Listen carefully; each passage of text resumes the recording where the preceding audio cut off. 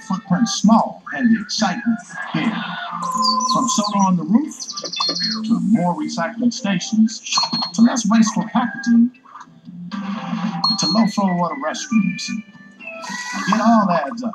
Join the Green Team at nba.com/green and nrbc.org/sports. Welcome back to Game 6. Time now for the Cinco Stat of the Night presented by Corona Extra. Talking about Steph and Klay Thompson, when both of these guys are prolific three-point shooters, 17 times. That happened during the regular season, 14-3 in those games, but only one in this series. And tonight, we talked about them really struggling, both of them.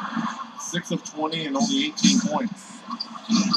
Willie Green is in getting that loose ball. Here comes Derek Collison on top. Klay Thompson sticking with him. Stick with him.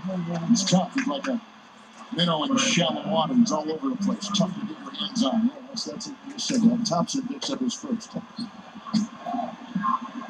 going to take away those 5-hour innings or something. Here's Collison at the line. 30.9 seconds to go in the second quarter. Here in Collison. Playing Jordan Farmers and still at UCLA for about 4 years. Now let's go. Reggie, the coaches always say a closeout game is the hardest. Always. Why is it the hardest? Let me take you through both sides. If you're Doc Rivers, you're using your team and you're up 3-2, you're thinking about your next opponent, you start getting focused because you're up 3-2 On the task at hand. on the task at hand. And that's why he's trying to get his team to focus in on the game plan.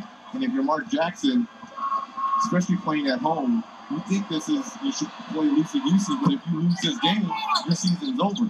So you got to play at a desperate level. Rookie Reggie Bullock out of North Carolina, 25th overall pick, is in the game for the Los Angeles Clippers. Curry got a Barnes screen. Bullock, the rookie now defending Curry. Curry 0-4 in the second quarter. It's now going to knock down through. His first basket out the quarter, 18 for Curry, the only player in double figures for the Golden State Warriors, 11 from Barnes. A surprising scoring leader on top of that part for the Clippers. Here comes Jamal Crawford. The three of them each down. Barnes had it and could not shove it back in at the buzzer.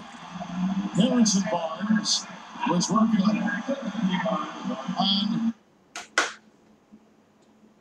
So I don't really care what they